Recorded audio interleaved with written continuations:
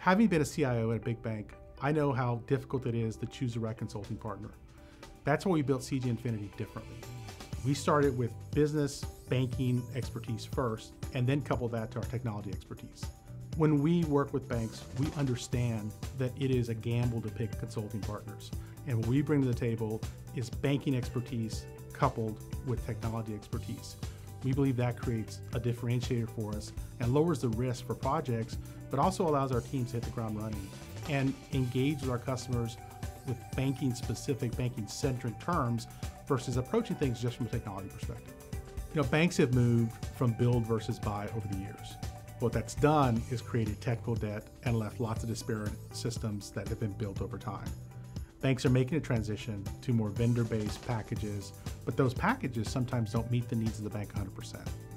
What that requires is integration and customization of those packages into perhaps other vendor products.